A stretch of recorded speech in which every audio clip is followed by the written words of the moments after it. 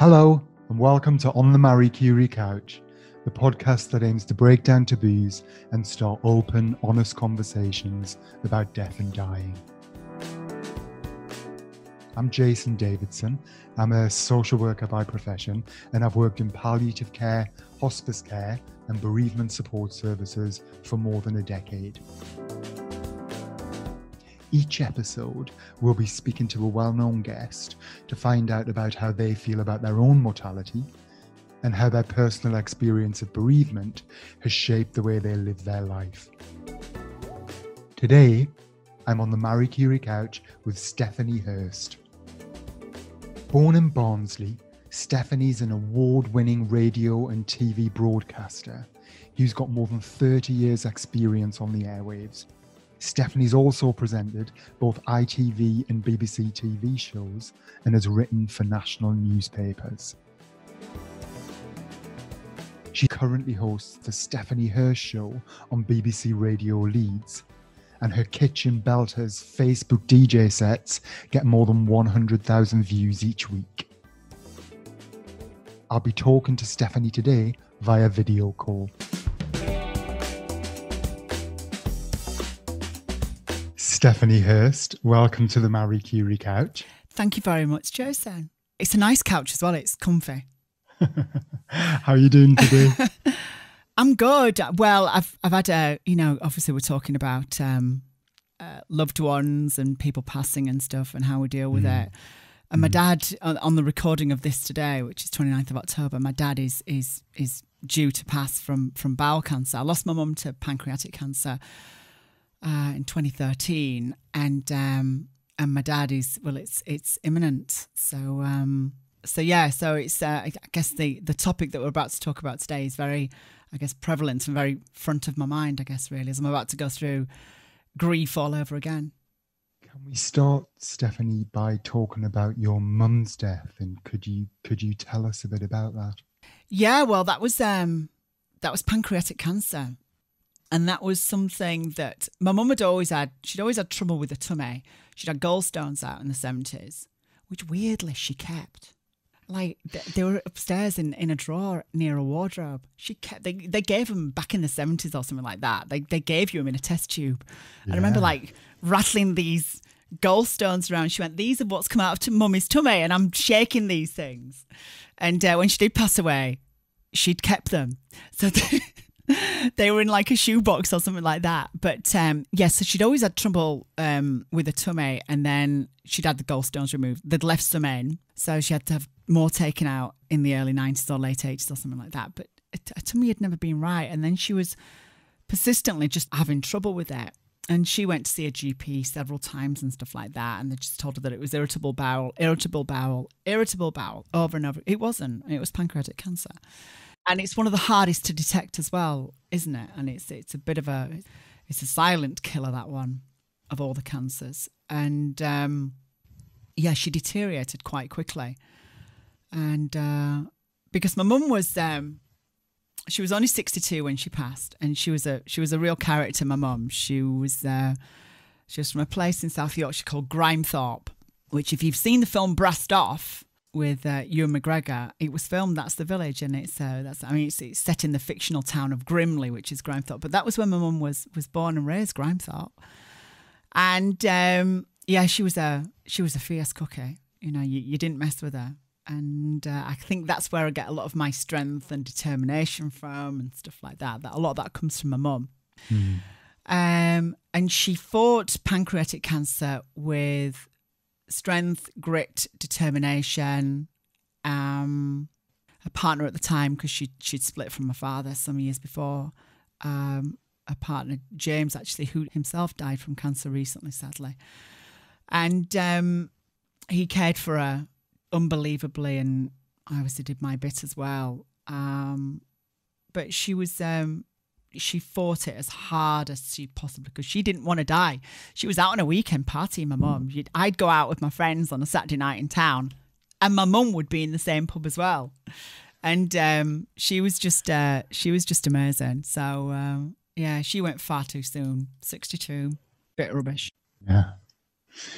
Can I ask, Stephanie, one of the sort of aims of this podcast is to encourage people to have conversations about death and dying. And I just wondered what kind of conversations when your mum was ill, so when she had her cancer diagnosis and you knew about it, what kind of conversations did you have, if any, about death and dying?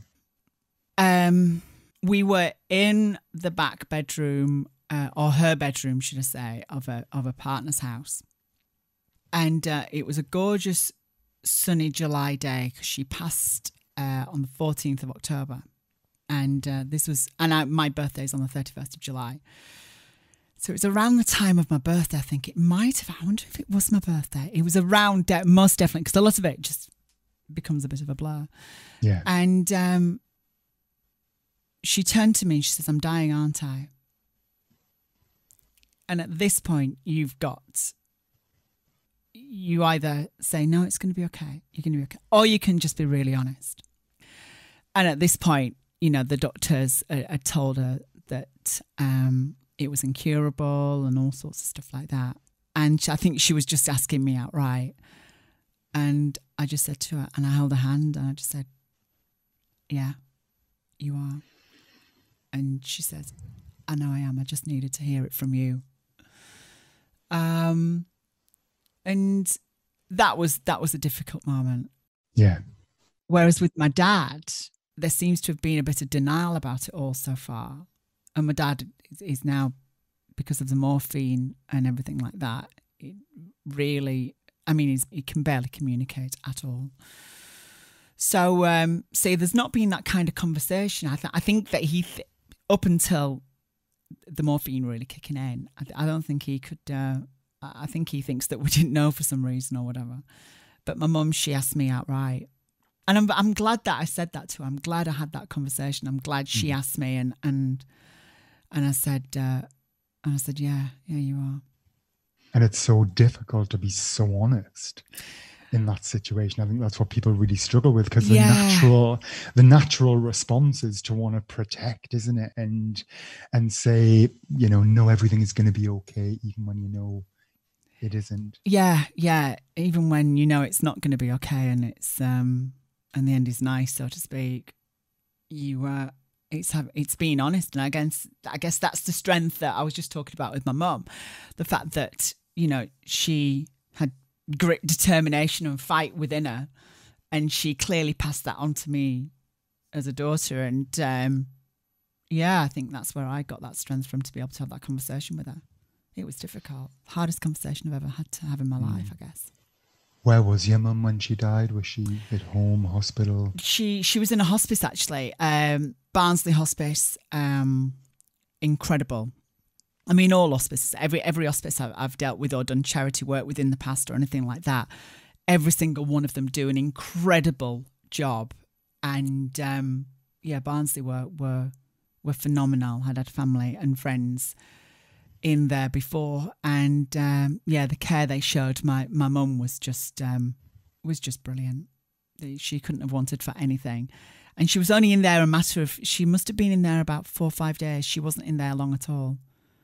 I got a call. I'd been with her that day, the majority of the afternoon, came home about 6:30, 7 o'clock, something like that.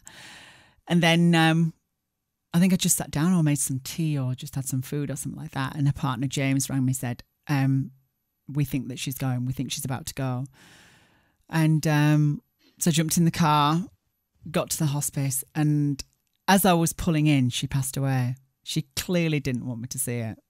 And then I had about 20 minutes with her just in her room, and said thank you for everything that she'd done for me and everything like that. I'd already said that beforehand as well. I'd already, had lots of conversations with her. Some of the things I did do, and I encourage anyone to do, is record your parents. Because I know these days we've got smartphones and everything like that, and we've a lot more content is recorded than ever before, really, because we've got smartphones. But and I don't feel bad recording her without her knowing, because I think some people, when they don't know they're recorded, are a little more honest, and because they're your parents, I feel like that's acceptable. I think it's wrong to record people under their, without their permission as a rule in general. But when it's your parents and, these are priceless recordings for you.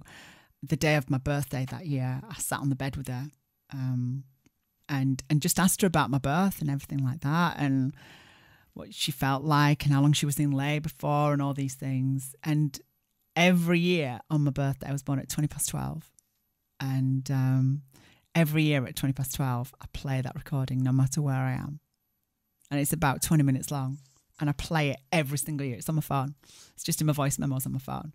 And there's a backup as well, just in case I lose my phone. But I've done that with my dad because there were several things that my dad really wanted me to go to the war graves in France. And gosh, it's about 7-8 years ago, something like that. And I was just busy. I'd got gigs, doing a daily breakfast show, events. My diary was rammed and I couldn't make it work. And I know that really bothered him. He wanted me to experience that with him because my dad's very interested in war and the history and everything like that. And when he was communicative, a few weeks ago, I just knelt down and stuck my phone on voice recorder and said a lot of things that I wanted to say and, apologised for that. And I said, you really wanted me to go, didn't you? He says, yeah, I did. I said, I'm so sorry I didn't go. I was just, I was busy. And that sometimes happens. And I'm sorry. So there's a lot of things I've said to my dad recently that I wanted to say, and I'm at peace with things that I've said now. Mm. It sounds like that's been really important for you, Stephanie, both with your mum and your dad, to say the things you might not have had chance to say, or you wanted to get in before they died. Yeah, I mean, we've always been a very me and my mum were very similar, driven people, and my dad was a musician in bands and also fixed tellies and stuff like that as a TV engineer. And we were always a very, mum and dad weren't meant to be together, to be honest. I mean, she said back in the 60s when they got together, she only got with him because he was in a band. So, so they weren't probably meant to be together at all. They were like chalk and cheese. But I think they lasted I think they were together 30 years or something like that, 25 years plus. I had a wonderful childhood. I didn't want for anything. I was raised on a council estate in Barnsley in the north of England, raised on gravel and diesel.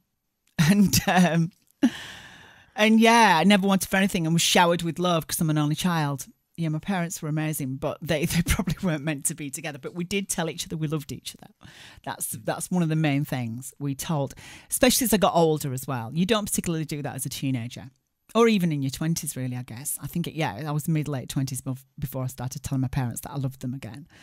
And I told them every time I spoke to them that I loved them and all sorts of stuff like that. So there's never been anything which has been unsaid, I guess. And I urge anyone who's listening to this today, if there's anything unsaid, you don't know what's around the corner, do you? Especially in these strange times that we live in right now. Had your mum talked about her funeral and what she'd wanted? Or Yeah. No one was allowed to wear black. You had to dress as if you were going out on a Saturday night. And it was brilliant. And the church was packed. There were people standing at the back. I can't remember the songs we played now. Tina Turner, The Best, standard funeral song. Shakira and Hips Don't Lie, which was her and her partner James's favourite song. They like dancing to that. I gave the eulogy and probably tried to make it as funny and as moving as I could. Take people on a journey throughout her life.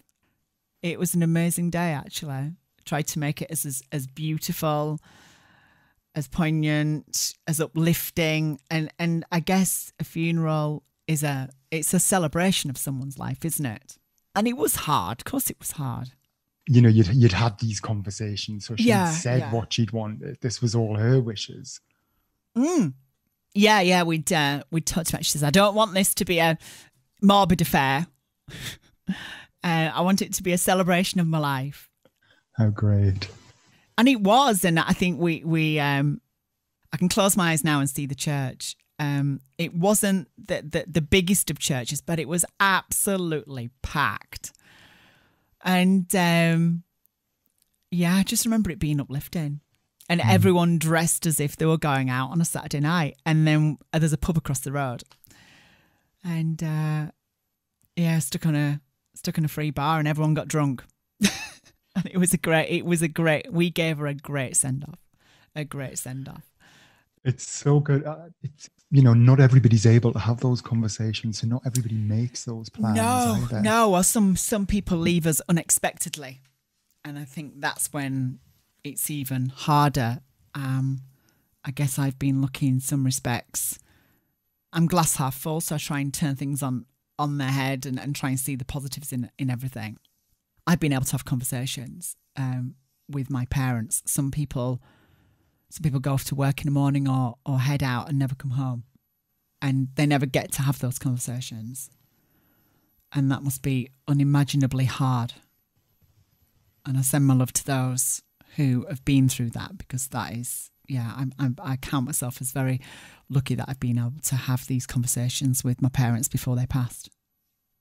I think there are also people where death is anticipated, and even still, they're not able to have those conversations. And I wonder whether you've been able to have them with your mum and dad, because, it's something that it's been it's felt open and comfortable enough in the family, so that's something you can do. Yeah. I mean, I've respected my stepmom's wishes in having the conversation with my dad when we could communicate with him. Mm-hmm. And she's found it difficult to have that conversation with him. If he did ask her, she didn't know what she would say, but she'd deal with it at the time. I mean, every day I go and visit my dad, and I'm guessing by the time I hear this podcast and it's published, of course we're recording it today, but by the time I hear it, he'll no longer be with us. But every time I go and see him, it's like I'm saying goodbye every single time. I don't know when it's going to be. It could be today, it could be tomorrow. Who knows? It's imminent. But I feel at peace with having the conversations that I've had with him. And I have said to him, Dad, it's okay. Stop fighting this. It's okay. You can go. Mm-hmm. You wouldn't put your dog or your animal through what he's going through. It's a very slow, awful way to go. And personally for my dad, I think it's been a difficult battle for him, because he as lots of men are, and I think this is why we probably need more awareness with bowel cancer as well. I mean, there's a lot of awareness as it is, but even more so talking about it as much as we can to kind of drive it home that you've got to use those bowel testing kits at 60 and get checked out, because he didn't, and ignored 2 of them. And this is the reason why we are where we are today with his health, and just through fear, I think, which is sad and awful.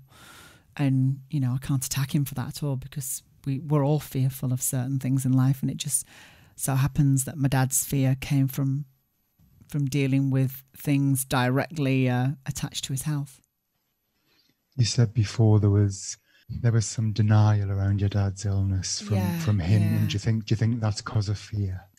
Oh, massively, yeah. Yeah, massively fear. Yeah, and anxiety as well. I never remember my dad being anxious, but as he's got older, 72, as he's got older, he's definitely, especially in his late 60s, developed anxiety. I think a lot of it comes from that. But he's of that baby boom generation where lots, and I know just this is merely from talking from friends about their parents as well, because we're all of that age in our 40s now, where our parents are in the 70s or late 60s, and denial and fear and all sorts of stuff, because it's a generational thing where they didn't talk about such things like that. Whereas now we're as a society, we're much more open, aren't we? We're much more open to how we're feeling, and we talk more, and we're encouraged to talk more as well. We should talk more about our mental health and how we're feeling, because this, you know, it's all well and good taking yourself to the gym and making your body look great, but it's this thing inside our heads. That's a muscle as well, the grey matter. You've got to look after that. So I'm a huge advocate of talking about things, because I think it's important. Your dad, is he at home?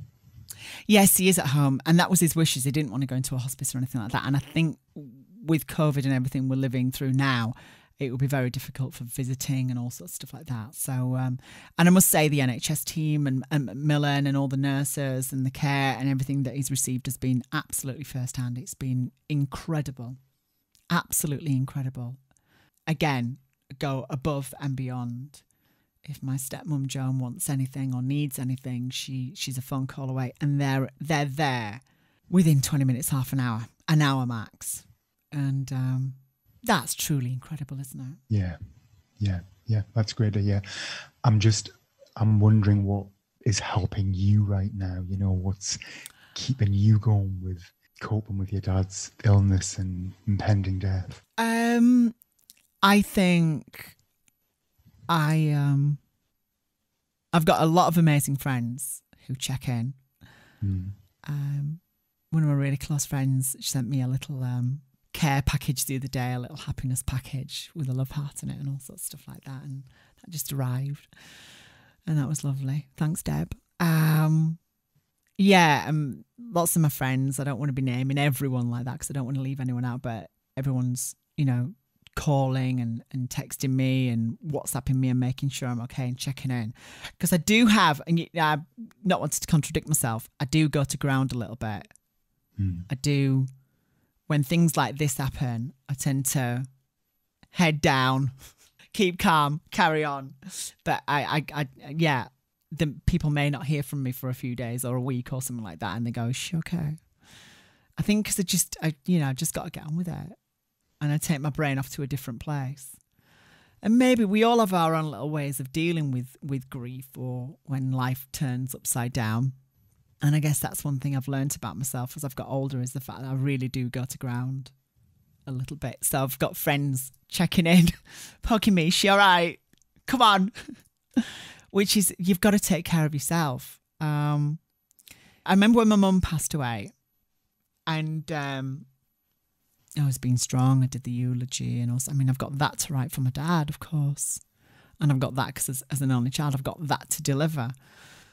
And I'm guessing, not that the family would expect it, but as a broadcaster and a presenter and a host myself, I think they would expect me to get up and say a few words because I'm used to being in front of people. And I remember speaking at my mum's funeral, and I've you know, whether it's, you know, the largest crowd I've been on stage in front of is 75, 80,000 people several times.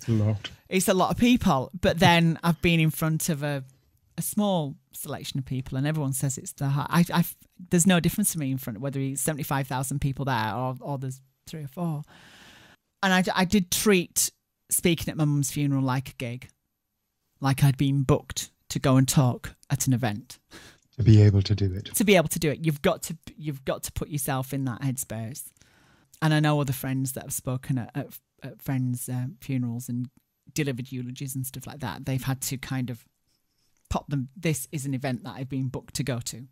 At that point, just before you get up, once you've got down, that's when you can start to, I guess, really deal with where you are and everything that's happening. But I do remember a few weeks after the funeral, I cried so hard. I guess that's not one thing I've spoken about yet, is it, crying? I cried so hard that my eyes were puffy for days. I really sobbed my little heart out. It's funny when grief hits, because it can be a couple of years afterwards, can't it? It can. Grief doesn't hit straight away. It's a process that we have to go through. And I guess every time someone leaves us, life becomes a new normal, doesn't it? I guess in some respects, in the fact that, you know, things will never be the same. Once my mum left, things were never the same. But I also drew strength from the fact that my mum lost her mum And her mum lost her mum. And her mum lost her mum. So on and so forth. Mm. And they laughed again. And, you know, my mum lost her dad at a very young age, my granddad. I never met him. He died a couple of years before I was born. And he died suddenly at 47, I think, or something like that, from a heart attack. So, and my mum had, they were like, I mean, they were chalk and cheese, my granddad and my mum, her dad. But they'd started to rebuild their relationship a little bit. And they were just starting to get to know each other again. And then he died. And I know my mum found that particularly difficult. And I had a brother who sadly passed away after half an hour of his lungs collapsed. He was born slightly premature. I mean, these days he would have survived. And I know my mum found that particularly hard as well, especially so when she was walking down the street and people that had seen her pregnant would ask how the new baby is. That was particularly difficult for my mum.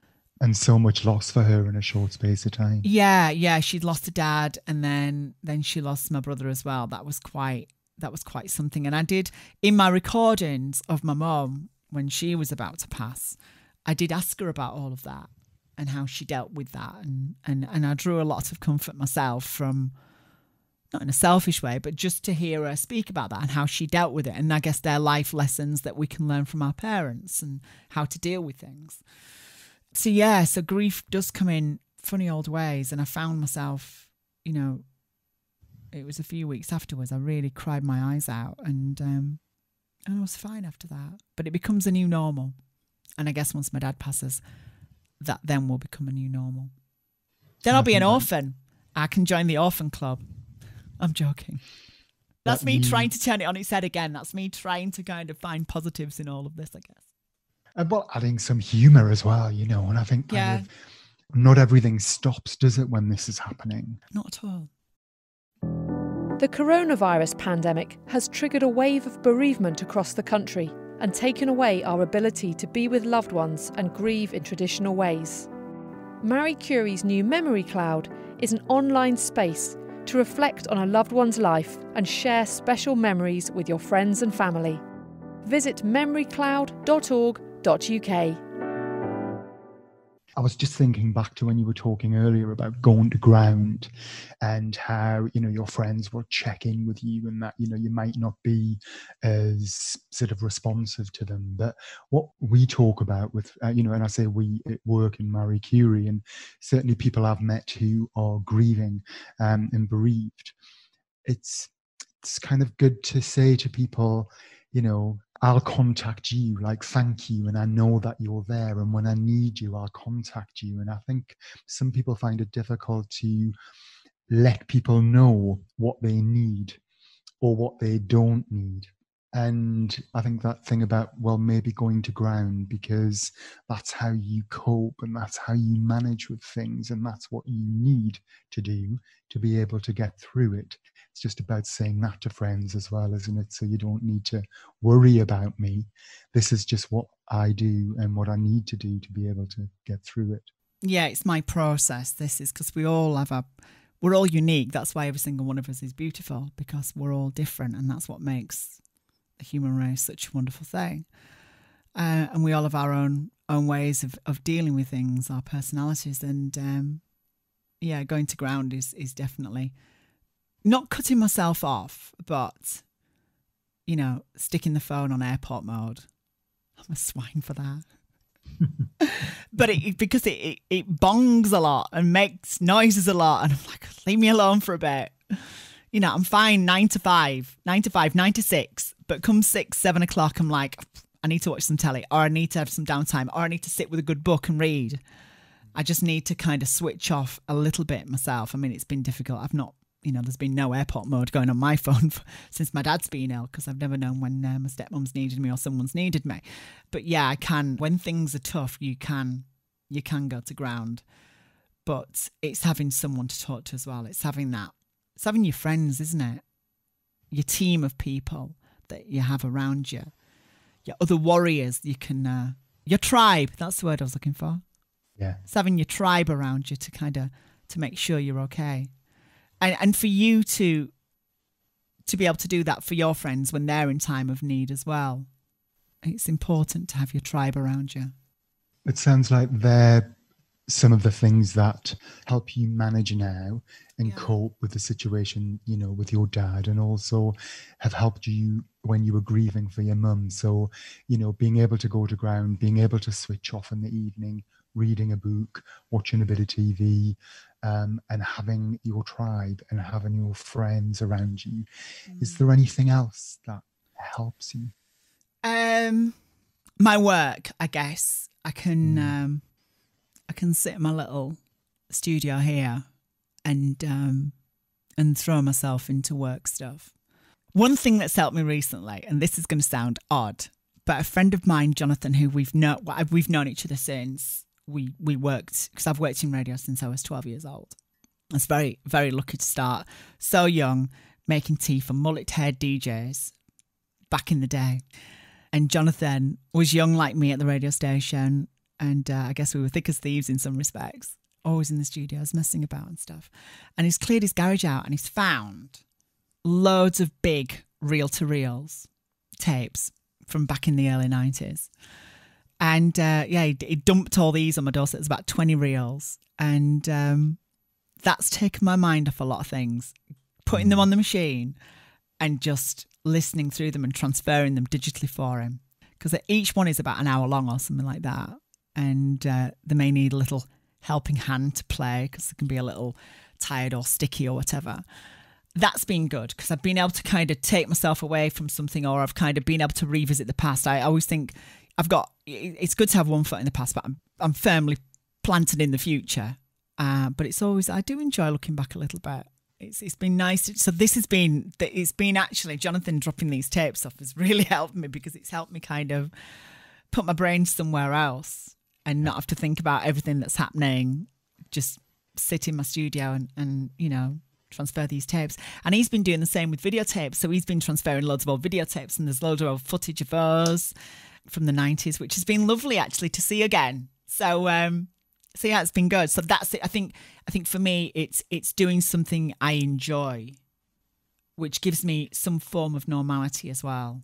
It's interesting because what you're describing, there's also something about reminiscing. Yeah, I think you're right. Yeah, there's or it's getting old photographs and digitizing them, scanning them, things like that. And that's like remastering old tapes. It's like it's bringing something from the past back to life again. Mm-hmm. There's a friend of mine on Facebook who's into colorizing photos, and there's a gorgeous one of my dad with his glasses on as a 10 or 12-year-old or something like that. And I've got an original. I've not got a negative of it, but it's a very good original. So I'm going to scan that. I'm going to ask him to colorize it, because I think that would be nice on the back of the service. So I'm thinking about these things. It's the creative brain in me, I guess, really. So, yeah. But yeah, anything like that, I'm all over, because I think it's good. I've never been one to kind of, I guess, mope around. I've always, you know, yesterday morning, you know, I woke up feeling really heavy on my shoulders, and I was like, and I've not run in months because of COVID or whatever. I've not been able to go to the gym or anything like that. I thought, you know what, I'm getting my trainers, my running gear on, I'm going for a run. And that really helped me yesterday. I felt so much, I was tired after it. That first run back is always the hardest, but it was nice too. It was nice to run and nice to, you know, free my brain a little bit. It's just maintenance for yourself, isn't it? Yeah, and physical exercise, so beneficial for mental health and for our mental health. I'm going to change direction a little bit now, Stephanie, and something we ask everybody on the Marie Curie Couch is whether you think about your own death. Yes, I do. I don't know if I should say this publicly. I've not got a will yet. And this is something that friends get on to me for. You've not got a will? And I go, no, I nearly did it years ago. Well, about 5 years ago. I think just after my mum, actually. Because I'd sorted hers out and everything. And I thought, right, I need to get mine done. I need to get it done. I need to get it sorted. But I've not done it. And I've got a list of bits and pieces. And I need to, you know, I could head out this afternoon and something could happen. And it's the mess I leave behind, and there's lots of loved ones I want things to go to. So I guess all of this with my dad has really made me start to think about, right, I need to get things in order because I'm in my 40s. You know, hopefully I'm around for another 40 years. Hopefully.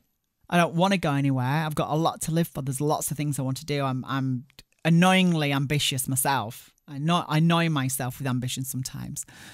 So I'm not planning on going anywhere at all, but I do worry that, you know, both parents have gone from cancer, or one is imminent. I do worry that it's going to get me, and I do worry about that. I lost one of my really close friends who we'd known each other since we were 16, and she died from metastatic breast cancer of the liver about a month ago. So that's been quite hard.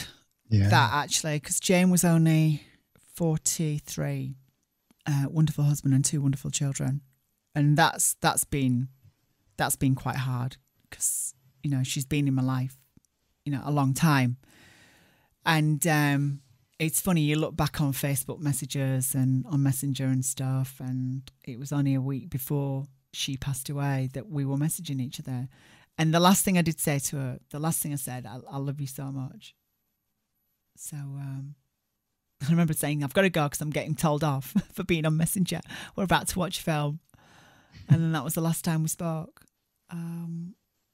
You know, cancer seems to be all around us. I think with regards to the will writing, you're not alone in not having a will for sure. But it's interesting, isn't it? And I think people either don't want to think about it or think, oh, that's morbid, or think, oh, it's a long way off. Yeah. And, you know, we'll think about that later. And actually, of course, it's, you know, better to get these things done and get them written down for lots of reasons. And as you say, you know, it makes things a bit more straightforward when people do die, if they've got their wishes written down or they've got a will.